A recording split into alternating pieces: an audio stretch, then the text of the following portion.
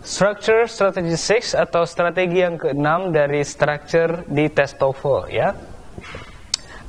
Kali ini kita akan belajar tentang sentences with multiple clauses, use coordinate connectors correctly. Jadi di sini ada beberapa keyword atau kata kunci yang sebelum saya akan menjelaskan contoh-contoh kalimatnya, saya akan menjelaskan terlebih dahulu tentang kata kunci yang sudah saya beri tanda kotak-kotak seperti ini. Oke, yang pertama adalah tentang sentences with multiple clauses ya, kalimat-kalimat yang klausanya lebih dari satu. Di strategi-strategi sebelumnya, semua kalimat yang saya berikan sebagai contoh adalah kalimat yang memiliki hanya satu subjek dan satu predicate. Sedangkan yang akan kita pelajari di strategi ini dan strategi-strategi yang akan datang adalah kalimat yang klausanya lebih dari satu, bisa jadi 2, 3, 4, dan seterusnya. Selanjutnya saya akan menjelaskan terlebih dahulu apa sih yang dimaksud dengan klausa. Ini dia, kalimat atau sentence dalam bahasa Inggris itu terbagi dua. Yang pertama ada kalimat yang klausanya hanya satu. Klausanya satu maksudnya adalah hanya memiliki satu subjek dan satu predicate. Jadi satu pasang subjek predicate itu disebut dengan satu klausa. Oke. Yang kedua, multiple clauses. Multiple clauses artinya adalah kalimat yang memiliki klausa lebih dari satu. Kita hitung, coba lihat 1, 2, dan 3. Jadi di sini ada 3 pasang subject predicate, subject predicate, subject predicate. Ada 3 klausa. Di strategi sebelumnya Anda mungkin masih ingat bahwa beberapa kali ketika mengerjakan contoh soal, saya selalu mengatakan hati-hati jangan sampai dalam satu kalimat Anda memiliki lebih dari satu subjek atau verb. Sebenarnya tidak masalah Anda memiliki lebih dari satu subjek atau satu verb, yang penting jumlah subjek dan predikatnya sama. Coba kita lihat di sini di 3 klausa ini ada 3 subjek, 1, 2, 3, dan ada 3 predikat, 1, 2, dan 3. Jadi tidak ada masalah. Ini disebut dengan multiple clauses atau kalimat yang klausanya lebih dari satu. Itu yang pertama. Yang kedua, ketika Anda memiliki kalimat yang klausanya lebih dari satu, apakah 2 atau 3, Anda harus menggabungkan antar klausa itu dengan konektor atau penghubung, atau sederhananya artinya adalah jembatan ya. Oke, coba lihat di sini, ini konektor 1, ini klausa yang pertama, klausa 1, ini klausa 2, ini klausa yang ketiga. Untuk menghubungkan klausa yang pertama dengan klausa yang kedua, saya membutuhkan konektor. Anda juga harus meletakkan konektor atau penghubung antara klausa 1 dengan 2. Dan antara klausa yang kedua dan klausa yang ketiga, ini juga harus dihubungkan dengan sebuah konektor atau penghubung ya. Oke. Sampai di sini Anda paham saya kira. Selanjutnya, setelah Anda memahami bahwa dalam bahasa Inggris ada kalimat-kalimat yang memiliki klausa yang lebih dari satu, dan untuk menghubungkan antara satu klausa dengan klausa yang lain Anda membutuhkan yang namanya konektor. Sekarang saya akan memperkenalkan satu jenis konektor yang pertama sekali, yaitu use coordinate connectors correctly. Jadi ada satu jenis konektor yang namanya coordinate ya, dan menggunakannya Anda harus benar. Artinya ketika Anda memiliki kalimat yang isi klausanya lebih dari satu atau 2 apa 3, maka konektor ini bukan hanya harus ada, tapi juga harus benar penggunaannya. Coba kita lihat, di sini coordinate connectors itu ada and, but, or, so, dan yet. Semuanya ini ada artinya ya, otomatis penggunaannya harus benar. Coba kita lihat contoh di soal yang, bukan soal ini contoh kalimat nomor 1.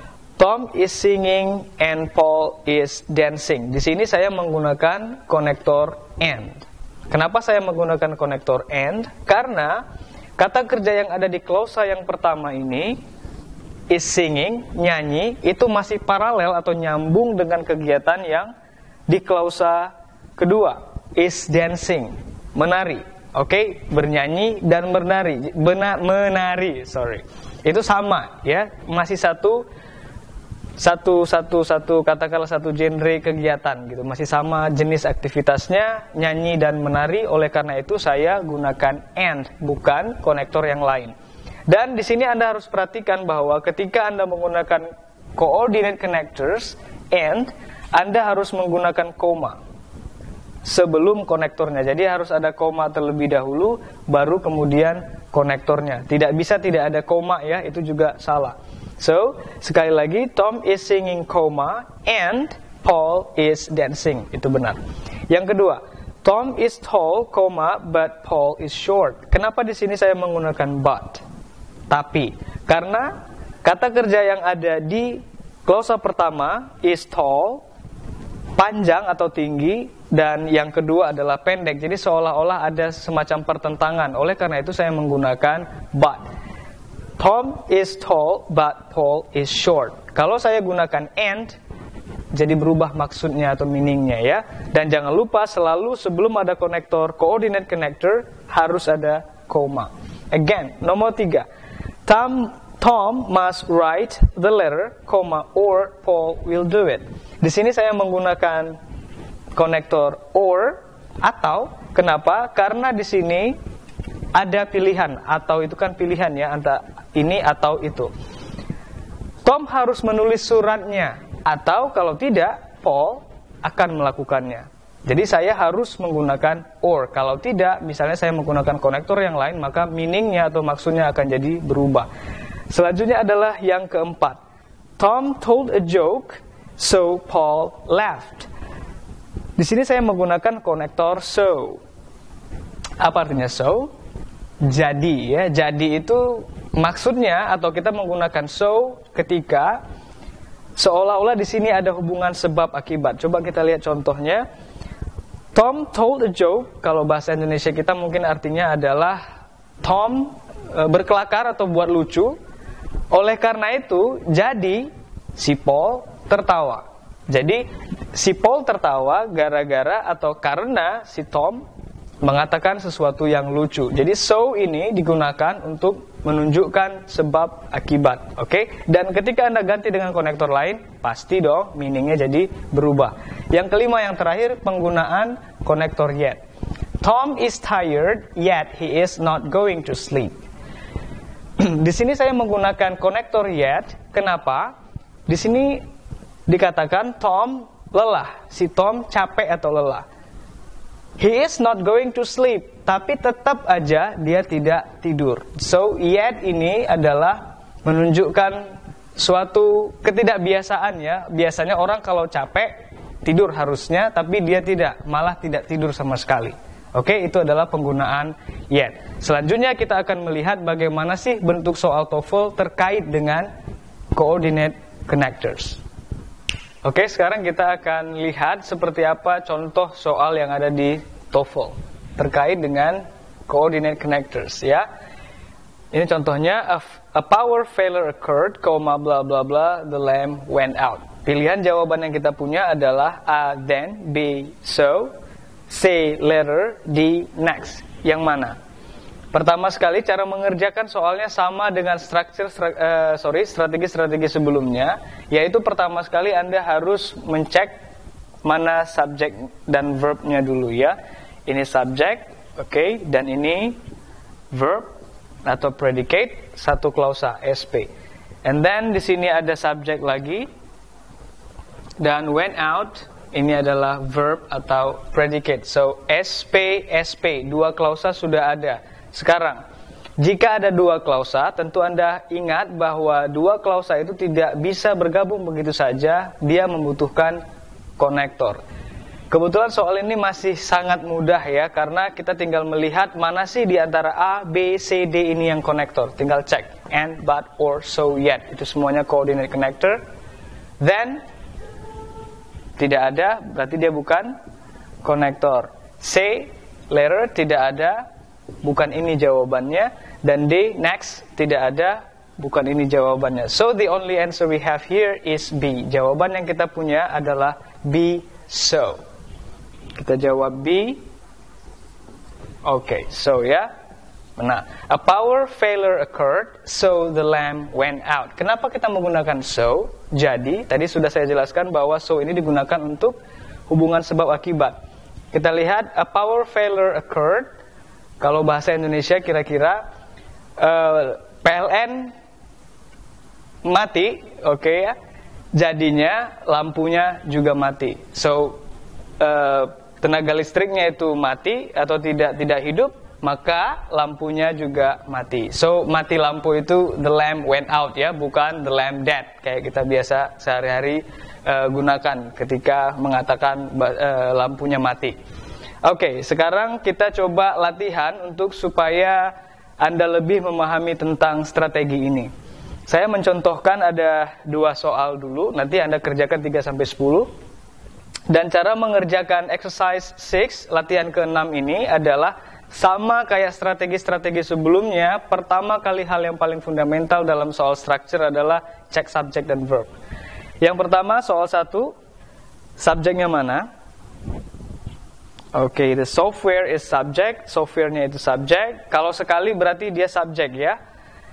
Oke, should be used on a laptop. Should be, should-nya ini adalah verb atau predicate. Saya garis bawahi 2 kali. So, 1 subject, 1 predicate means artinya yes, 1 klausa. Ini 1 klausa ya. Clause 1 atau klausa 1.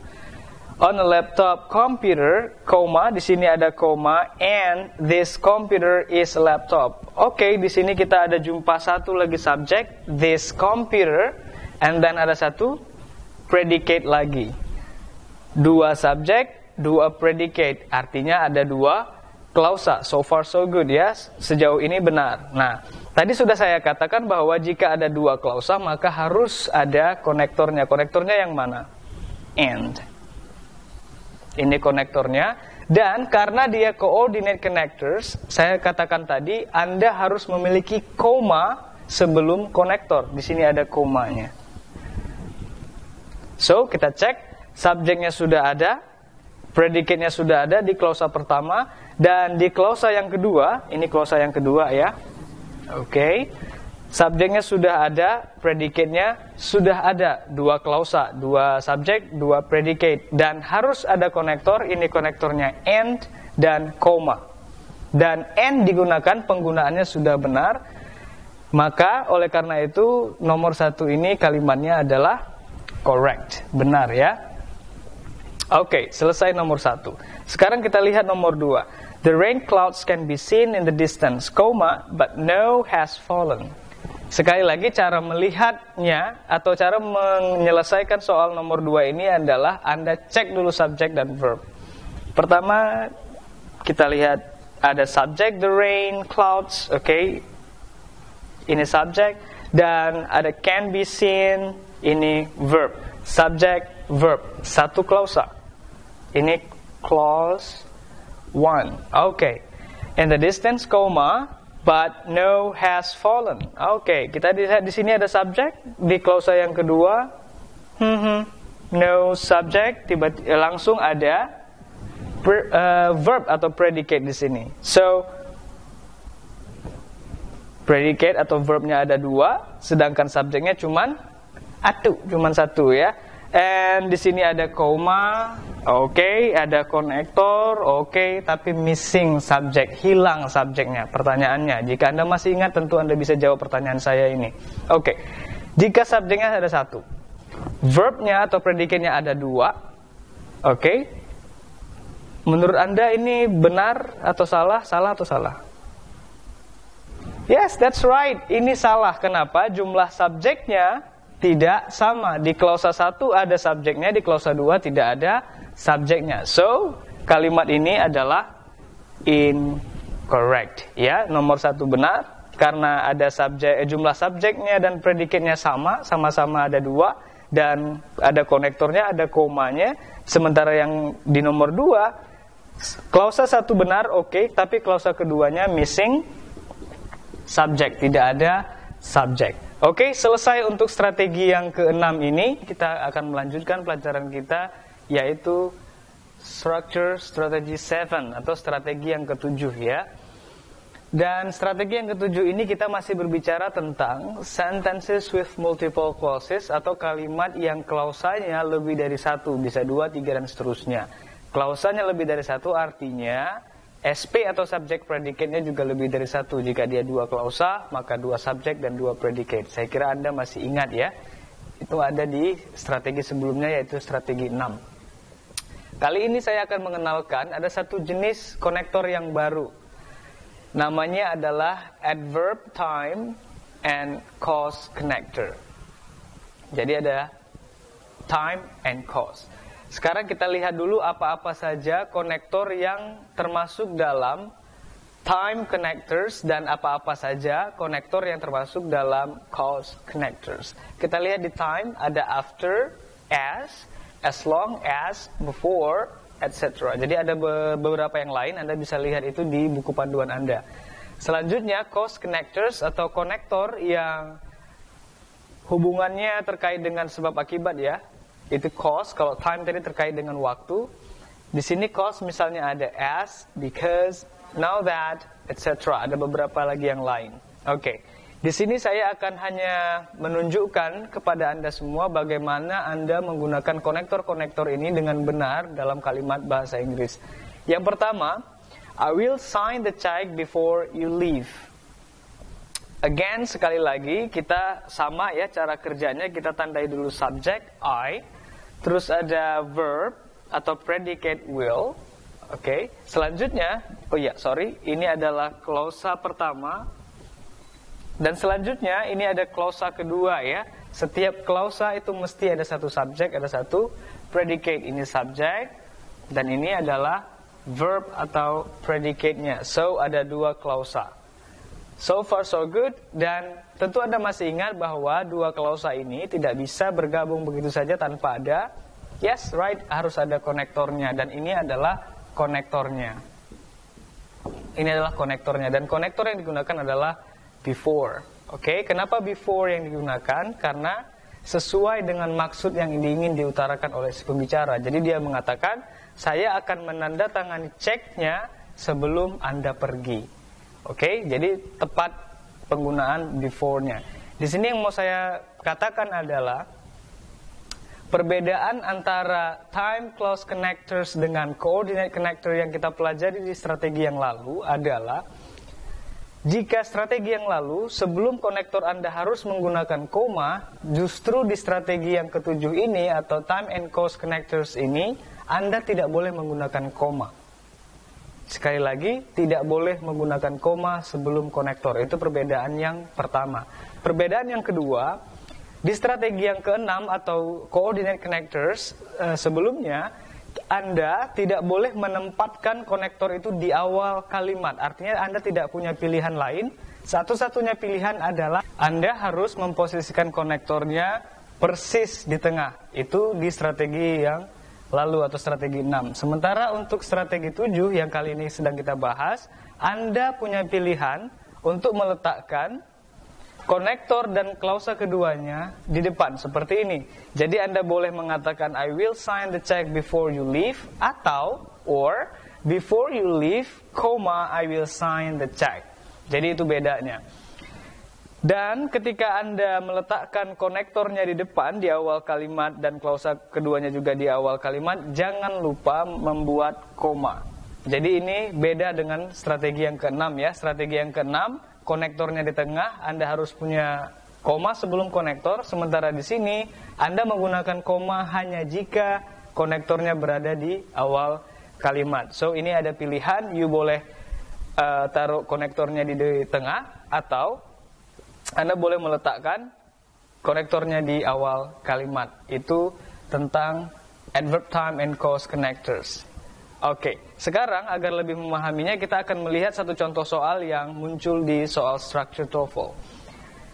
Katakanlah ini soal nomor 1 ya. Blah blah blah was late, I missed the appointment. Oke, sebelum kita memilih jawaban A, B, C atau D, sekali lagi saya ingatkan bahwa cara mengerjakan soal structure TOEFL, terutama di 15 soal yang pertama adalah Anda harus mengecek apakah subjek verbnya ada. Oke, di sini kita lihat, kita langsung menjumpai ada predicate di sini. Jika predicate-nya ada dan tidak ada kata-kata sebelumnya, mudah saja, otomatis subjeknya tidak ada, karena memang harusnya itu satu pasang ya, satu klausa itu satu pasang subjek dan predicate. Otomatis di sini kita akan membutuhkan subjek. Tapi apakah kita hanya membutuhkan subjek? Belum tentu. Coba kita lihat dulu kalimat setelahnya atau kata-kata setelahnya. Koma, I missed the appointment. Di sini kita menjumpai satu klausa yang baru. Dikatakan satu klausa yang baru, kenapa? Ya, karena ada subjek di sini, ada predicate lagi. So, di sini ada klausa 2. Clause 2. Alright, berarti ada 2 klausa. Jika ada 2 klausa, yang kita butuhkan jadinya bukan hanya subjek yang missing, yang hilang di sini, tapi juga konektor. Nah, oleh karena itu yang kita butuhkan di pilihan jawaban ini adalah pilihlah pilihan jawaban yang di dalamnya terdapat konektor 1, yang kedua adalah subjek. Oke. Misalnya pilihan jawaban A, I. Benar nggak jawabannya? Well, I ini hanya subjek saja, sementara kebutuhan kita tadi apa? Konektor plus subjek. Nah, di sini karena hanya subjek saja, maka otomatis A bukan pilihan kita. Yang B, because ini adalah konektor. Yes, kita butuh konektor, tapi kita juga butuh subjek, bukan hanya konektor. Oleh karena itu pilihan B juga tidak benar atau salah. Yang ketiga, C, the train. The train ini sama seperti A, hanya subjek saja. Dan jangan lupa yang kita butuhkan adalah konektor plus subjek. Jadi jawabannya juga bukan C, the train, bukan C. Dan oke, jika Anda mendapatkan kasus seperti ini ya, misalnya Anda mengerjakan soal structure, ini tambahan trik dari saya. Jika Anda sudah meneliti, menganalisa bahwa jawaban A, B, C salah, sudah pasti otomatis jawabannya D. Nggak usah dianalisis, pikir jauh-jauh, buang-buang waktu ya. Jadi otomatis jawabannya adalah D yang benar. Jawabannya adalah D. Sekarang kita cek apakah benar-benar jawaban D ini adalah yang kita butuhkan. Cek. Tadi kita butuhkan apa? Yes, yang pertama adalah kita butuh subjek karena di sini ada predicate tapi tidak ada subjeknya. Oke, itu yang pertama. Yang kedua, karena di sini ada 2 klausa, otomatis kita juga butuh konektor. So, yang kita butuh adalah subjek yang pertama, yang kedua adalah konektor. Dan di jawaban D, di sini kita melihat ada konektor. Yang pertama, yang kedua di sini juga ada subjek. So, jawaban kita sudah benar, D. So, kalimatnya menjadi since he was late, I missed the appointment. Kalau diartikan dalam bahasa Indonesia, karena dia terlambat, saya ketinggalan janji. Begitu kira-kira artinya dalam bahasa Indonesia. Selanjutnya, Anda silahkan mengerjakan latihan-latihan nomor 3 sampai nomor 10. Jika masih ada pertanyaan, Anda bisa bertanya kepada saya di Facebook, di grup saya. Dan later. Oke, sekarang kita masuk ke exercise latihan ke-7 ya. Kita lihat nomor 1 terlebih dahulu. Dan cara mengerjakannya, lagi-lagi harus saya ingatkan bahwa cara mengerjakan soal structure adalah pertama kali Anda harus mengidentifikasi atau mengecek apakah kalimat itu ada subjek dan verbnya. Setelah ada, Anda harus cocokkan jumlah subjek dan predicate-nya, mana tahu kalimatnya lebih dari 1 klausa. Oke, sudah. Di sini kita cek dulu subjek. Oke, the bank itu subjek, ya. Dan clauses ini adalah predicate-nya atau verb. Oke, di sini berarti kita sudah menemukan ada satu klausa. Selanjutnya coba kita cek lagi. In less than an hour, di sini ada koma. Yes, di sini kita jumpa the deposits as subject, ini adalah subjek, dan need itu adalah verbnya. Oke, di sini berarti ada 2 klausa karena ada 2 subjek dan ada 2 predicate. Oke, seperti yang sudah kita pelajari dari strategi 6 hingga sekarang strategi 7, bahwa kalimat itu jika memiliki 2 atau lebih klausa, maka dia harus memiliki konektor. Oke, coba kita lihat mana konektornya dalam kalimat nomor 1 ini. Alright, ini adalah konektornya since ya. Since ini adalah cause connectors, oke, since, dan dia letaknya di awal kalimat. Jika konektor time and cause connectors ini berada di awal kalimat, maka Anda juga membutuhkan satu lagi syarat supaya dia benar, yaitu ada koma. Di sini sudah ada koma. Komanya itu terletak sebelum klausa kedua. Jadi ini ada konektor, 1 klausa, subject predicate, dan ada koma. Kenapa harus ada koma? Karena ada konektor di awal kalimat ya. Selanjutnya ada klausa kedua, subject dan predicate. Oke? Karena persyaratannya sudah terpenuhi semuanya, otomatis dong nomor 1 ini correct ya, itu bukan incorrect. Ini benar ya, nomor 1 sudah benar. Sekarang kita coba mengerjakan soal nomor 2. Again, caranya adalah kita cek subject dan predicate dulu. Alright, their background are thoroughly investigated before or admitted to the organization. Oke, subjeknya adalah their background. Oke, ini subjek. Dan verb atau predicate-nya adalah are. Oke, subject verb atau subject predicate, dan ini merupakan satu klausa. Oke, selanjutnya kita cek ada nggak subject verb yang lain. Kali aja nih, mana tahu kalimat ini memiliki lebih dari satu klausa. Coba cek, thoroughly investigated before or admitted. Oke, saya jumpa cuma ada verb di sini. Jika ada predicate, oke, tentunya harus ada subjek juga dong, kalau tidak salah. Oke, di sini berarti kalimat ini missing subjeknya ya, tanda tanya nih, tidak ada subjeknya, missing. Dan di sini yes ada konektornya. Kenapa harus ada konektor? Karena dalam kalimat ini memiliki 2 klausa seharusnya. Dari mana saya tahu ini kalimat ada 2 klausa? Karena sudah ada ciri-cirinya nih, 2 predicate. Ini salah kalimat ini karena missing subject di klausa yang kedua ya. Ini harusnya 1 klausa tapi subjeknya missing. So, the answer to this question, jawaban dari soal nomor 2 ini adalah incorrect ya. Ini kalimatnya salah. Kenapa salah? Karena missing subject, tidak ada subjek di klausa yang kedua. Anda sudah paham? Oke, jika Anda sudah paham, sekarang silahkan Anda mengerjakan soal-soal nomor 3 hingga nomor 10 dari latihan kita yang ke-7. Structure Strategy 8 atau strategi ke-8 dari total 120 strategi.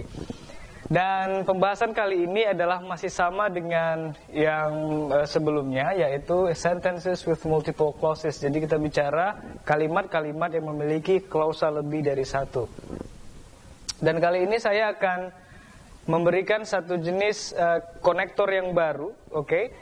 Use other adverb connectors correctly. Jadi ini merupakan tambahan dari strategi yang ke-7 di pelajaran yang lalu. Dan ini ada 4 jenis konektor ya. Ada condition, contrast, manner, and place. Dan yang terakhir ada place. Condition itu ada konektornya adalah ada if, in case, provided, etc. dan lain-lain. Lengkapnya ada di buku panduan Anda. Selanjutnya adalah contrast, oke, although, even though, while, etc. dan lain-lain. Juga Anda bisa lihat di buku. Selanjutnya adalah manner, as, in that. Ini cuma 2. Yang terakhir adalah place, where atau wherever. Di sini tidak saya jelaskan lagi lebih jauh tentang bagaimana membuat kalimat multiple clause dengan adverb clause connectors ini, karena persis cara kerjanya dengan strategi yang ke-7 yang sudah Anda pelajari. Selanjutnya kita hanya langsung melihat bagaimana mengerjakan soal TOEFL structure yang terkait dengan other adverb connectors correctly. Oke, sekarang kita akan mencoba melihat contoh soal yang mungkin muncul di soal TOEFL structure. Yang pertama, you will get a good grade on the exam provided bla bla bla. Dan di sini kita memiliki 4 pilihan jawaban seperti biasa, A, B, C, dan D. Nah, untuk menentukan pilihan mana yang akan kita pilih, apakah A, B, C, atau D, kita akan lihat dulu di dalam soal ini apakah subjek dan verbnya sudah lengkap atau belum. Oke? Yang pertama kita lihat, oke, ada you di sini, ini subjek, dan will get, ini predicate-nya. Oke, dan get a good grade on the exam provided. Provided ini adalah konektor. Oke, ini konektor. Alright, ini konektor. Nah, jadi dalam kalimat ini sudah ada subject predicate, 1 klausa. Alright, sudah ada 1 klausa dan ada konektor. Nah, jika Anda melihat seperti ini, oke, ada 1 kalimat, 1 klausanya ada dan tiba-tiba ada konektor, maka apa yang Anda butuhkan supaya kalimat ini lengkap dan benar? Oke, supaya kalimat ini lengkap dan benar, Anda lihat di sini ada konektor ya. Kalimat apapun jika sudah ada konektornya otomatis dia meminta klausa yang baru. Oke, kenapa? Karena hitungannya begini. Jika ada dua klausa, katakanlah ini klausa yang pertama, ini klausa yang kedua, maka di tengah-tengahnya harus ada konektor ya. Nah, tapi jika misalnya hanya ada satu klausa dan di sini ada konektor, otomatis yang Anda butuhkan adalah klausa yang baru. Mengerti ya? Otomatis di sini setelah ada klausa 1, ini clause 1, ini ada konektor, yang kita butuhkan adalah subject, predicate supaya muncul satu klausa yang baru. Oleh karena itu kita pilih jawaban yang isinya ada subject, ada predicate. Kita coba lihat jawaban A, studying. Dia bukan subject, dia bukan verb. Salah. B, study. Di sini hanya verb saja. Oleh karena itu juga tidak bisa kita pilih karena kita juga butuh subjek selain verb.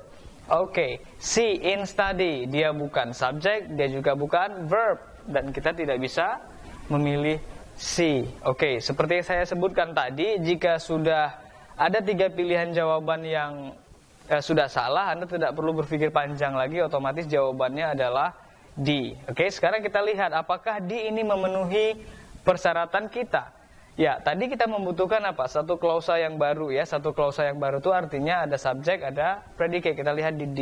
Di sini ada subjek you, oke, dan ada study sebagai verb atau predicate-nya. So, sudah mengerti ya? Jadi jawabannya adalah D. Oke, kita sekarang masuk ke exercise yang ke-8 ya, atau latihan yang 8. Yang nomor 1, it is impossible to enter that program if you lack experience as a teacher. Oke, jadi cara mengerjakannya sama kayak yang tadi ya. Anda identifikasi atau cari tahu dulu mana subjek dan predicate-nya atau mana klausanya. Yes, ada it is, it itu subjek, dan is itu predicate. Oke, dan satu pasang subjek predicate ini adalah klausa. Kita dapat satu klausa. Terus kita baca selanjutnya, it is impossible to enter that program if di sini adalah connector ya. Oke, seperti yang sebelumnya sudah saya sebutkan bahwa setiap ada konektor pasti ada klausa yang baru. Klausa yang baru berarti Anda butuh subjek dan predicate. Oke, ini konektor, di sini ada subjek ya. Dan lack experience, lack ini adalah predicate-nya, maka ini disebut juga dengan klausa, dan ini merupakan klausa atau clause 2, klausa kedua ya. So ini klausa 1, ini klausa 2, dan ini adalah konektornya. Well, terakhir adalah apakah kalimat nomor 1 ini benar atau salah? Ya, so far so good, tidak ada masalah di sini. Klausanya sudah benar, subjeknya ada 2, predicate-nya ada 2, dan sudah ada konektor. So number 1 is correct. Nomor 1 adalah benar. Kita lihat nomor 2. The commandant left strict orders about the passes, several soldiers left the post anyway. Let's check. Sekarang kita cek subjek dan verbnya ya. The commandant, oke, ini subjek, left, ini predicate. Left ini adalah verb to atau bentuk past dari leave. Terus kita lihat di sini, oh ya, di sini ada koma. Alright, apakah Anda masih ingat? Jika ada koma di tengah kalimat dan kalimat itu ada 2 klausa, alright, benar nggak sih ada 2 klausa? Coba kita cek ya. Ini klausa yang pertama ya, the commandant left. Ini clause 1, oke. Setelah koma di sini ada several soldiers. Ini adalah subject, dan left ini adalah verb atau predicate, oke. Ini merupakan klausa yang kedua. So ini adalah klausa 1, ini klausa 2. Benar ya, saya bilang tadi ya, ada 2 klausa, dan setiap ada klausa lebih dari 1, apakah 2, 3 dan seterusnya, harus ada konektor. Di sini tidak ada konektornya kelihatannya. Hanya ada koma. Nah, jika lihat ada koma di sini, otomatis kita harusnya mengerti bahwa konektornya itu harusnya letaknya di awal kalimat. Seperti di strategi yang ke-7 saya sudah jelaskan bahwa konektor-konektor ini, dia konektornya bisa terletak di awal kalimat. Beda dengan coordinate connectors ya. Dan jika konektornya di awal kalimat, harus ada koma di tengahnya atau sebelum klausa yang kedua. So, Kalimat yang nomor 2 ini salah atau incorrect karena missing connector atau tidak ada konektornya. Oke, di sini tidak ada konektor dan konektornya di mana? Harusnya letaknya di sini ya, di awal kalimat atau sebelum klausa pertama. Oke, Anda sudah paham?